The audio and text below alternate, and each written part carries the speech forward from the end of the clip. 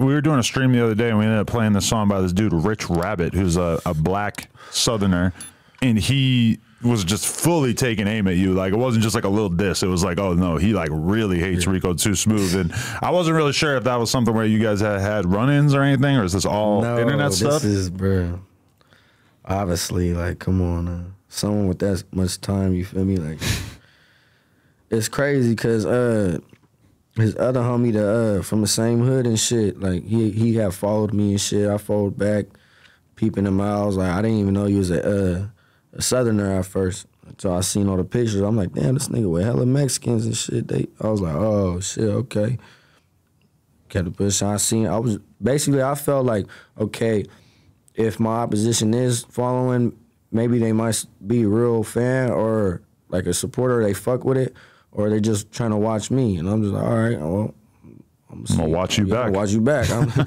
But it ain't gotta be something to where like I'm on they shit lurking or doing no weird shit. Just like, I see them doing music and shit, so I'm like, okay, they're popping out in their little shit. They got their shit going on. But to backtrack, like, yeah, his homie, like, you feel me, like, was trying to be smooth and shit. So this nigga came out of left field. I didn't even know. I was like, who the fuck is this? Bro, they sent it to me. I'm just like, my cousin was just like, bro, you better not say nothing to that nigga. I was like, I ain't. Like, even this is, you feel me? Right. Give him a little motion, but to really put somebody's name in a song, like, he put your full name in the hook of the song. That's like a lot of promotion right there. Yeah, full-heartedly. I was like, damn, that's crazy.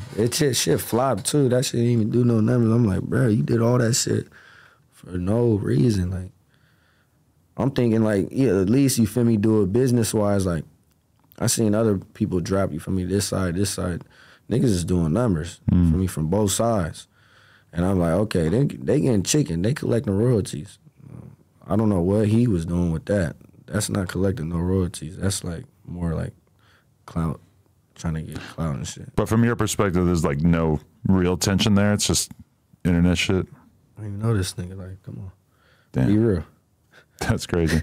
Just be real. Your name was coming up in the conversation with Roddy Rax too, about like the potential of competing on a song. Yeah. But you're not open to that idea. It's a little too controversial. Yeah, that's what I'm saying. Like, I ain't got to get all disrespectful about it. You never heard of a respectful decline? Hey, nah, man. If people know what it is, then it shouldn't even be, you know what I'm saying? It's something that is subject that's just been pressed upon, you feel me, for a minute now. Some people try to get around it or think, I'm like, nah. You know what I'm saying? I stand on solid principles. You know what I'm saying? And it ain't never like it's okay, it's shade to him. Nigga, he's doing music. He's doing his thing. And if you think about it, you know what I'm saying, from a business perspective, you feel me, he threw me an alley-oop without, you feel me, trying. Getting you posted on a bunch of meme pages and shit. I mean, I'm his opposition, like, not directly, but because, like, obviously out here they got their own opposition that they beef with. Half of them is Southsiders themselves, so it's like, you know what I'm saying, the shit's deep. Everybody knows what's going on. It's like no need to even get in depth, but like I said, you know what I'm saying, that helped me out. I told you about or you told me about Rich Rabbit or whatever the fuck. That helping me out. So I'm like, bruh, fuck it. And then boop, you hit me, we make this happen. I'm like, this is all part of my plan. So I'm like, I'm gonna use it as leverage, not the wrong way though. You feel me? Like, I could be crashing out, fighting fire with fire, trying to make diss songs and doing all this extra shit and putting on my titles. You feel me? Hella specific, like. Yeah, putting your ops name in your YouTube title, like blank diss song, is kind of. But you know what? I give it a little smart because, you know, I'm smart enough to know that, you know, it catches in a logarithm. Yeah, it's good for YouTube. It's good for search engine optimization, but for sure, it's still it's a little. It's still that's how it goes to show you how bunk it. Like, even my people probably seen it and was like, what the fuck, bunk, and just swiped it. Yeah, it's a little weird to me too.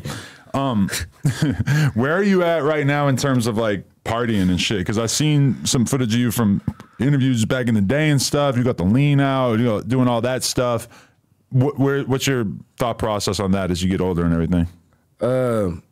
Well, shit, you already know. Like I said, I've been like a year strong, a year and some change, just working out consistently. Oh, okay. So that keeps you away from that drugs alone and shit too? is like, you feel me? Like I'm not gonna lie, like I was trying to dibble dabble at first. So I was partying on weekends and getting back to it on a Monday. You feel me? And starting the week off, going strong. Weekend it comes again. So I was kind of going backwards, you feel me? So as you get older, that is way harder to pull off because that Friday, Saturday, Sunday really does not make the gym feel good on Monday. Hell no. So just feeling that and seeing how it affected my body and my performance, I cut back on a lot of shit. Like, I'm not just a sober gopher like type of nigga, you feel me? I still could drink a few, but I limit it and I don't overindulge, you feel me, to where, you know, I'm shit-faced and blacking out type shit, you feel me?